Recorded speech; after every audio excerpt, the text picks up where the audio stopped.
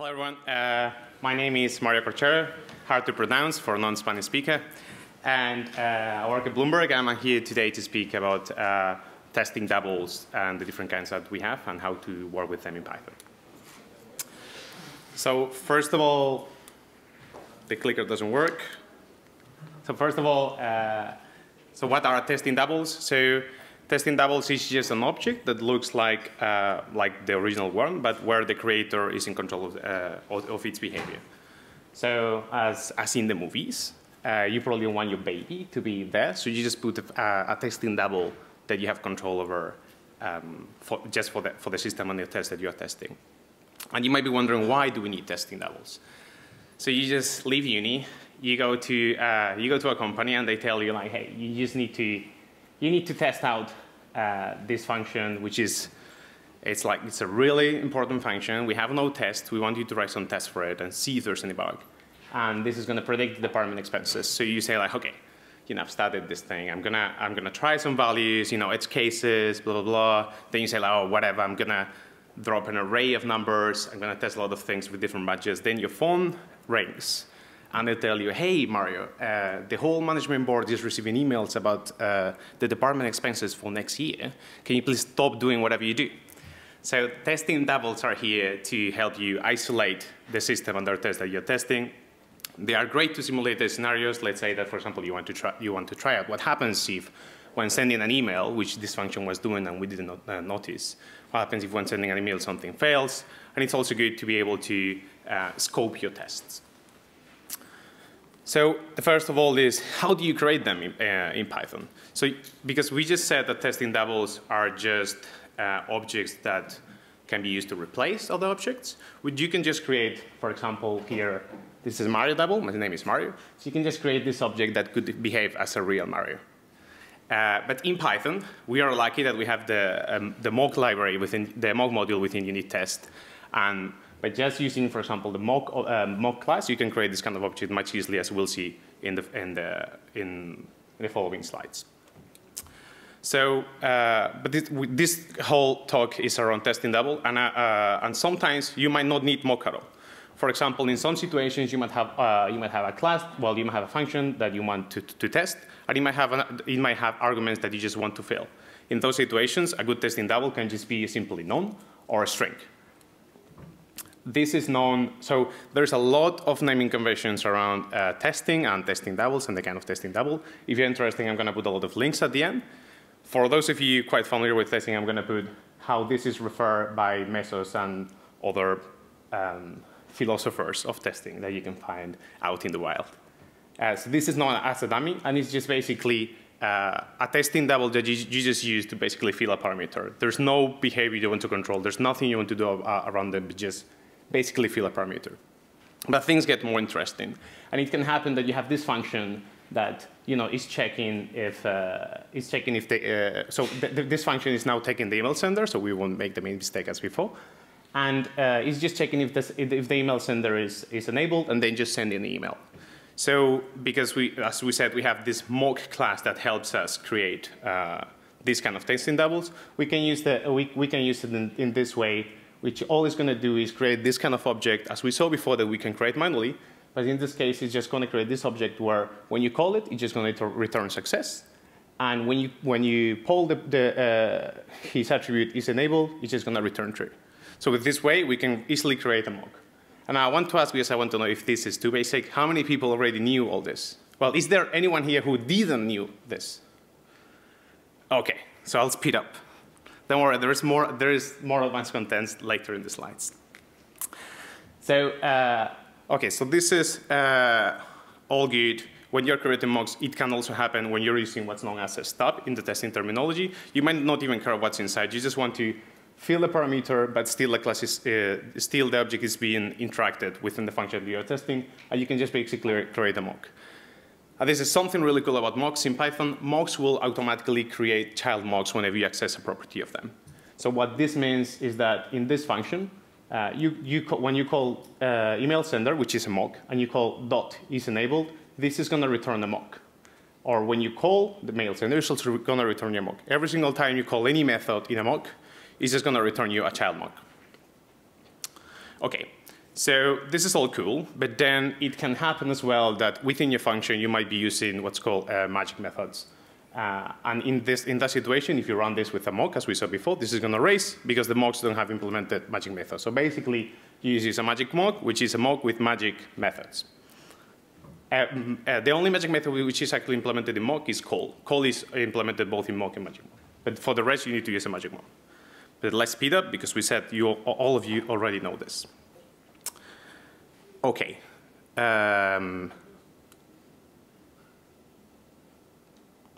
Yes. So really quickly, what can you do with mocks when you want to define behavior and you want to instrument it to do more complex behavior than we saw before? We said that you can use, for example, return value to say what's going to return whenever you call it. You can also use side effect. You can pass a list of values that are going to be returned in order. So here, if you call, for example, email sender 4 times, it's going to return first 2, 10, 20, and 0. If you call it again, it will raise stop iteration. You can use side effect to raise exceptions. And you can also use side effect to call a function. Has anyone seen something that they haven't seen before so far? Raise hands. OK, it's going up at least. That makes me feel a little bit better. OK. So, but what happens if, as we saw in the first example, the object that we want to patch, the object that we want to use a testing double is an internal dependency of the function. Here you can see that the function doesn't take email sender as an argument, but it instead either it can be a class that has it as an attribute, or it can be some kind of a global object. So in this situation, we have the mock library has a patch function that you can pass a string, and it will just replace whatever you have in there for a magic mock. This can be used as a decorator or as a context manager or manually, and then basically it returns you the magic mock that it substitutes the object with, and then you can control how it's going to behave. If we have time, which I'm sure we will because I'm going to go fast, we'll see how this actually works, which is quite cool. The patch function has a couple of arguments that allows you to, so as we said, by default, it's going to create the magic mock. You can change what it creates. You can also change the object that you want to pass in if you want to put your own object, and we'll see some more afterwards. You can also verify the interactions that you have with your mock. So here we said we are passing a mock that's going to iterate and provide internal inputs into the function. And we can also do this like assert call with, which is going to check that the mock was called with those arguments. Does it make sense? Has anyone noticed the bug? Because this is going to fail. So this last function is going to erase. This send email has never been called, because here what the function is actually calling is send mail. This is, I think, the thing I hate the most about mock. So when we are working with mocks, which are testing doubles that try to verify the interactions, the mock object, the mock class in the mock module of the unit test library sometimes can play against you. So how do you solve these kind of situations? So you can use spec. Spec allows you to make your testing, it allows you to make your mock have the same interface as the object that you are mocking. So here, if you pass mailing, which is like an existing class, the mock is going to have the same interface. And if you try to use something that's not part of the interface, like send email, because we saw that the original one was send mail, this is going to raise an attribute error. When you're using patch, there is an argument that you can pass, which is called autospec. And because you're patching a real object, because you're patching an existing object, it will be able to infer as well the interface from here. OK. Now, this is all cool, but then you have this, right? So you go to the training, and they tell you what spec. Yeah, use always autospec is so great. But Python and like typing, and how is spec going to figure out what the mock is going to return? Because if you use spec here, for example, on send, or you're mocking this, when you call send email, send mail, what that's going to return is just a mock, a magic mock, and that magic mock doesn't have a spec, right? So how do you fix that? How do you work with that? And the thing is, because we have the test like that, and we're working with a mock, what we're doing is we create the magic mock here, right? We then, sorry, so this email sender is actually mock.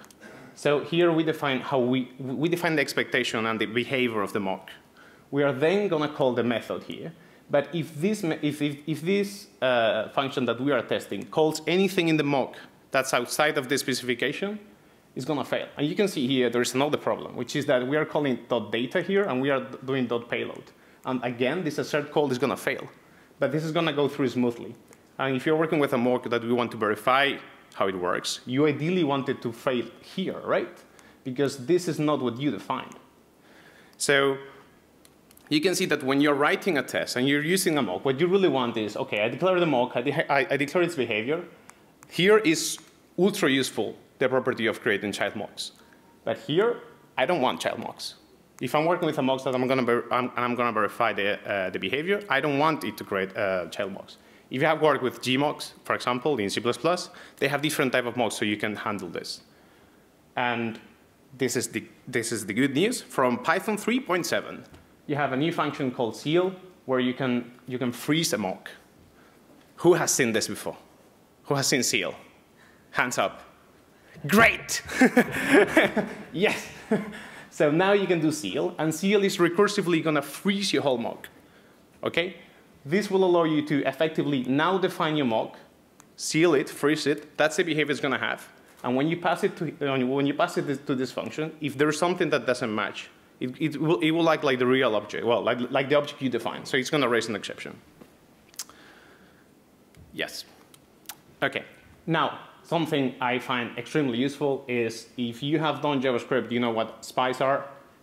Basically, sometimes you have a real object that you want to pass to a function. But you want to verify the function, how the function interacts with it. So with mock, you can have the wraps keyword. And what this is going to do, this is going to say, like, hey, create the mock. OK? And I want the mock to whatever function that's being called, just pass it to the real object. But I want you to record all the interactions that it's doing, so then I can assert on them. So not only we can, well, like, as all the mocks, we can then verify the interaction with them. We can get the arguments that we're calling. So it's basically recording everything that happened. And you can test, you can verify how the function that you're testing is interacting with others. This can happen. This can be useful, for example, if you have, like you're calling, if you have some integration test where you're calling outside, you still want it to call outside, or you want to call it to a fake database or something like that, and you don't want to re-implement the whole thing, but you just want to be able to record what's going on, this is really handy. OK. So basically, what I've seen, I haven't flown through the naming. Sorry about that. I should have explained you what the names are. This is on the slides online. So there are dummies, fakes, stubs, spies, and mocks, which is basically namings for different use cases of the mock. We see that how unit-test.mock can help you create them, how patch can be used to testing doubles on internal dependencies, how you can use spec or seal to freeze your mock, and how wraps allows you to create spies. Now, if there is something I want you to take away from this talk, is there anyone from the organization here? Okay, they are not going to like that, but if there is something I want you to try out in this conference, in this trip to Edinburgh, is anyone here from outside Scotland? OK, amazing. So there's something you have to try before you leave EuroPython, and it's a deep-fried Mars bar. OK? I'm hooked to them. OK? But anyway, we have time for more content. So I'm going to show as well some other features of the mock libraries. So this is what's called sentinels. Basically, there are some situations like the first example we saw where you might have an argument that you might just to pass through an internal dependency of the functions, and you want to verify. So you can pass a string. For example, a lot of money. I have problem coming with strings because I always wonder, like, is the function actually returning what I tell him to return, or is internally coded like that? So mock had what's called a sentinel.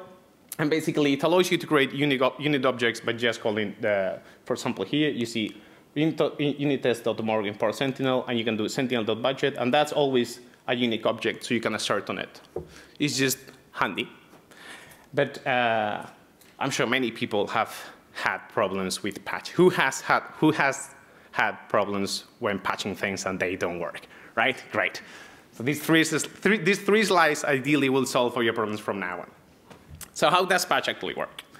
The thing is, when you try to patch something, what's going to happen is the mock model is going to go to, well, you're passing this string, right? That this string is path to set, an attribute to set, and all that mock is going to do is going to do a set out or not. So as we saw that the patch has different keyword arguments to do different magic, but here we're just going to focus on the basic one. So this is just going to do a set utter. And the way it works is, so here you have the package module target, and you say, hey, I want to patch package module target, right? So what's going to do? Magic mux connect, right? That's easy to understand. Now what happens? When you have a real program, and you have this myfile.py, and it's import target, if you tell unit test.mog to, hey, can you please patch package module target, what's going to do? It's going to go to package module target and put a magic mod there. Is that what you want? Nope. What you want is to patch that one, right? But because what's doing is it's going to the namespace here, going to target and just doing a set utter is not what you expect it to do. So what you want it to do is you want to patch target in my file. If you do that, mock is just going to do and put it there, which is what you want. So whenever you are patching anything, remember to patch where you are using. That's usually the easiest way to understand. If you understand that all that patch is doing is literally going to the dictionary of the namespace or wherever you are telling him to go, and then doing a set utter on the target, it will be much easier to mentally understand what's actually going on. Also, as a bonus, when you do patch, you can, as we said, we can pass the new. And if you're trying to patch something that still doesn't exist, a patch has a keyword argument called create that instead of doing the set utter will actually put something there, so you can do a patch even if the attribute doesn't exist. But well, the key on how that patch work, and if you have problems with that, is always patch wherever you're using it, and then all problems go away. Okay, how are you doing with? Okay, great. So next thing, something I loved. How many people here use PyTest? Great. So if you combine PyTest with mocks, you can do something really cool, which is you can create fixtures that are just mocks. And if you have really big mocks, which can happen and have gone through, you can just create, for example, this is a super simplified version, but you can create this, for example, all system mock, and you can just depend on them, and you can define the behavior in a single fixture. And this will be quite useful because you won't have to repeat them. Something that happens quite often when you're patching, if you have multiple mocks that you're patching in a function and you're passing it as arguments, is remember that because of what patch is going to do is it's going to patch all this thing, and then when you use it as a decorator, it's going to add an argument at the end that gives you the mode that you're working on. So if you have two patches, remember that the first patch, I should have put a slide about this. The first patch will be the last argument. The second patch will be the second argument.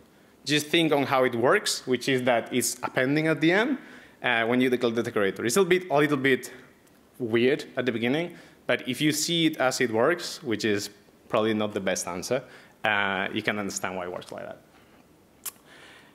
If you use a lot of mocks, you say, wow, this is amazing, right? I can mock all my stuff. So if you use a lot of mocks, it can happen that when you are debugging, you're seeing your logs and everything, you see things like this, which is rather unuseful. So mock has a keyword argument when you create them called name, and you can name your mocks, and whenever you use wrapper or the string, because you are printing them or checking them in PDB, you can see which mock you were referring. If you then use the child mocks thing where you are accessing attributes, you will also see the whole name of it, which is quite handy. And we have time for Kahoot. So as I told you about the Mars bar, I really like Sweet. And how many people have tried this? This is a UK Sweet, which is absolutely amazing. So we are going to do a quiz, and the person who wins takes this. And it's about mocks. So you can, if you have a phone, you can go to kahoot.it. And let me bring that up. Oh, we're going to have this thing. Also, you'll get all the glory of being the person who won. 1 second, internet. Come on, you can do it. OK. So you can put chuk. Has anyone played Kahoot before? Great. So there should be a code somewhere. Here. So if you go to kahoot.it, you can put that code. Names will start to appear, and we'll start with a quiz. 4 questions. The fastest and correct one will win the teacups. I love them. I have like 5 of them at home. Okay, let's give 10 seconds. Have 5 minutes? Okay, plus questions? Plus questions? Great. Okay. Let's go. Ooh, still people joining. 74377. Easy to remember. So there we go. Full screen. So the first of all is who is the original author of the mock module, which is what is around the conference. You can back him. So Michael Ford, Victor Stinner, Ron Obvious, or the Black Knight. Don't say it. Hey! It was not that easy. It gets harder. There's a stop. Which of the following allow us to create a spy? So yeah, which of those ones, or we cannot create spies in Python. If you put some music. Cool. That was easy, so you were actually paying attention. Wow. I should tell my family this. Okay, which of the following lines will raise? You have some more time here. So you can choose, so this is the code, and it's either A, B, or none of them. So we're using seal here. You remember seal will recursively freeze all your mocks. And here we're seeing that we have mock, callable 1, so it was the blue one. Why was that?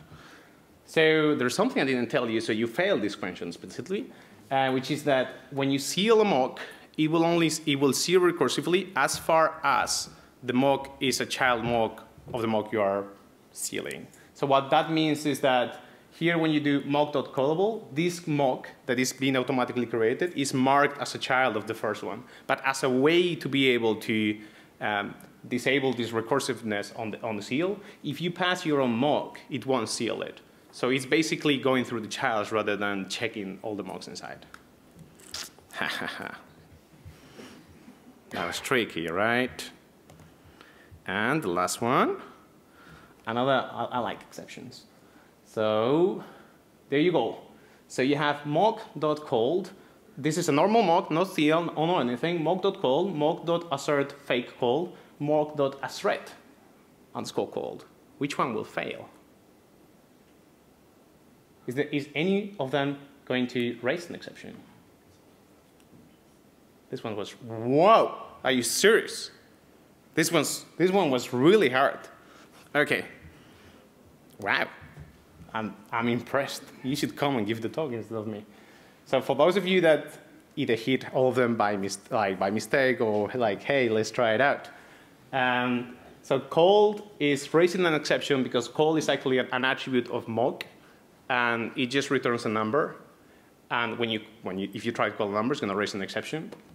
Now, assert fake call, if I were you, I would have expected that to create a child mock. But it doesn't because there is a check in the mock library that if the name starts by assert underscore, well, by assert, it's going to raise because there were so many mistakes about people like mistyping something, and then you are in this situation where like, is the test passing because the assert actually worked, or is the test passing because the assert is creating a child mock? So there were so many typos with that there's now a check that if it's assert, it will raise if it starts with assert. And the third one, which I'm impressed you knew about it, there is also a check in case you mistype assert and you do assert. Wow, you're amazing. Okay, so Philly, who's Philly? Oh no, are you serious? Come on, man. Please, a hand for Philly.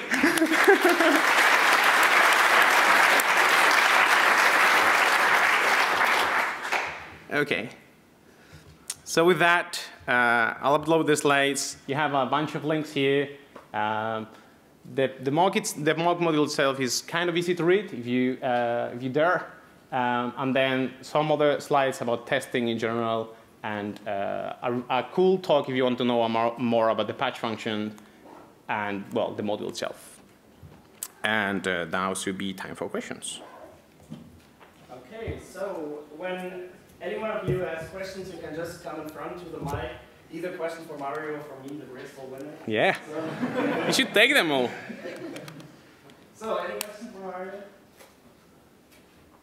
Any question for him?